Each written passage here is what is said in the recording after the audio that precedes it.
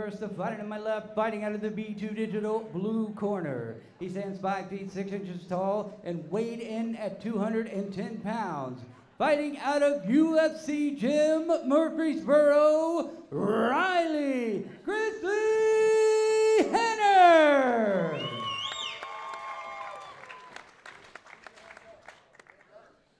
And his opponent to my right, fighting out of the red corner. He is a BJJ specialist, standing 6 feet tall and weighing in at 205 pounds. Give it up for Dakota Deadlift Williams.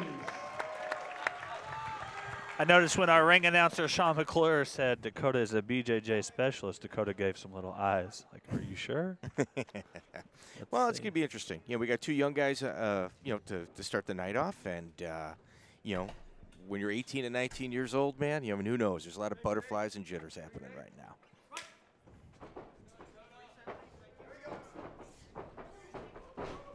Oh, looks like Dakota took a little slip there.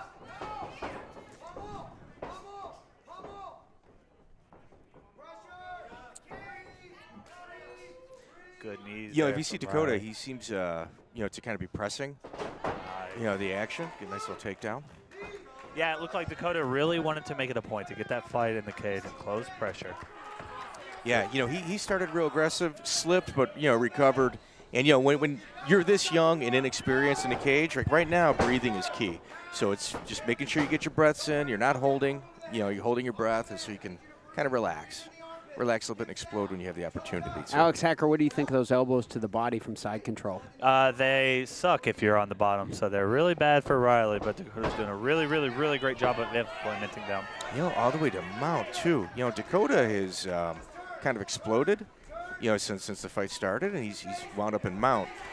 It doesn't seem like Dakota's planning on this fight going to the decision. Rounds. No. Consistent with the jiu-jitsu practitioner, he showed humility when he kind of rolled the eyes, but it looks like maybe that was accurate. Yes. Yeah, he looks pretty good. You know, and Riley Henner, he's going to have to relax a little bit. And I know it's real easy for us to say it sitting here saying relax, but he's going to have to calm down, you know, clear his head a little bit, and he's going to have to mount a little bit of offense and, you know, get out from this bad position, even if it means putting himself in a worse position to do that. Yeah, you're getting punched in the head. You know that your opponent can't stop you from standing up and fighting hands. If your opponent's got overhook, underhook, that's when you can not get hit. You know, in Dakota, you know, a lot of times guys start gassing right about now in their first fight, and he's still moving, like he's still chugging forward, man.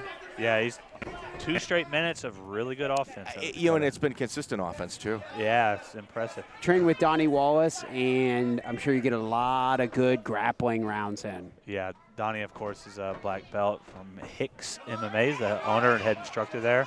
Really, really, really good pro fighter. See, now you see Dakota slowing down a little bit. Right now, he's just got to be doing deep stomach breaths. He's got to get the air all the way down to the bottom of his belly. Yeah, Riley not really improving so much. He's just sitting there eating those because they probably don't hurt, but still it can be enough to stop the fight. You hear referee George Conley saying, you got to do something. I need to see something from you, almost on the verge of stopping it. Dakota with this sitting suplex.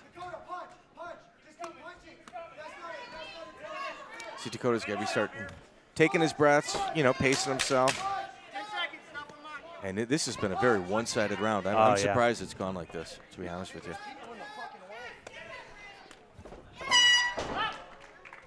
Our apologies if you heard any curse words on the... Donnie Wallace was not happy about the people being in the way when he's trying to go corner his fighter, which is fair. He's going in there trying to coach. He wants to win. Yeah.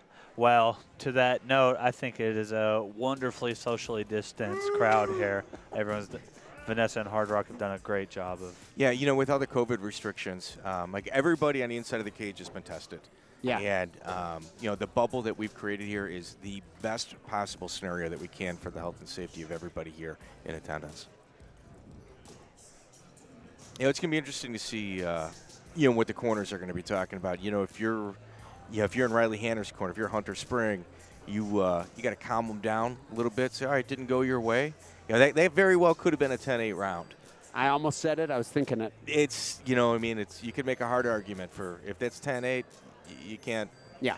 Yeah, you can't make an argument There's against no it. telling with MMA judges what. That's a great point. What it's going to be, but What is a 10-8 round? We just hope but that. that's a great case for it. Yeah.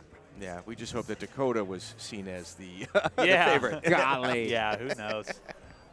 Yeah, I think Riley has to circle because we know Dakota's going to come straight forward on a line. He's got to find a way to circle and maybe implement some level changes of his own. We said that he wrestled in high school out in California. He needs to try to put some of that to work. You know what? You're right. You got to figure Dakota Williams is going to come hard and strong again. Yeah, usually people, when they start that way, they usually continue that way throughout the fight. So it's going to be interesting to see how he adjusts at the beginning of this round.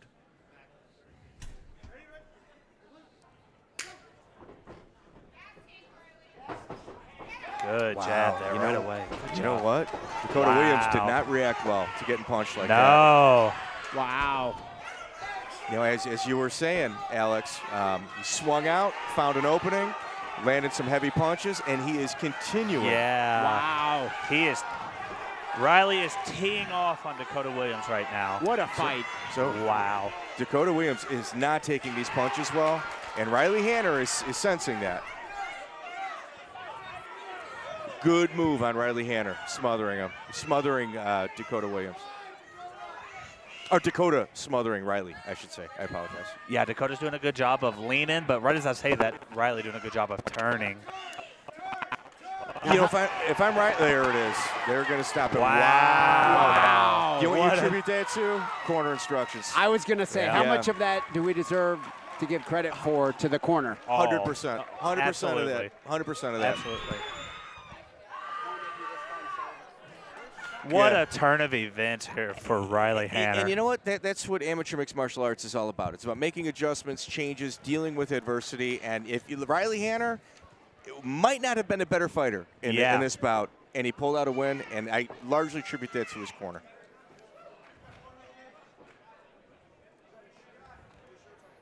Yeah, that's one of those fights that you want back, man. Absolutely. Yeah, if you look at Dakota, he's still got wobbly legs. You know, Poor guy. they should probably sit him down on a stool. Yeah, I agree. Heck of a fight to start the night's action. We saw arguably a 10-8 round, and then Turn of events. Turn of And events. The referee has called a stop to this fight at 50 seconds of round number 2, declaring the winner by TKO, Riley Hanner. Yeah, that's a bitter pill to swallow if you're Dakota. Yeah, you hate to see it for him, but he showed such promise in that first round. They need to get this guy some help down the stairs. Yeah, I mean, you got a guy that just probably won a 10-8 round and was slowing down a little bit, and you saw the adjustments made by Riley Hanner at the end of that.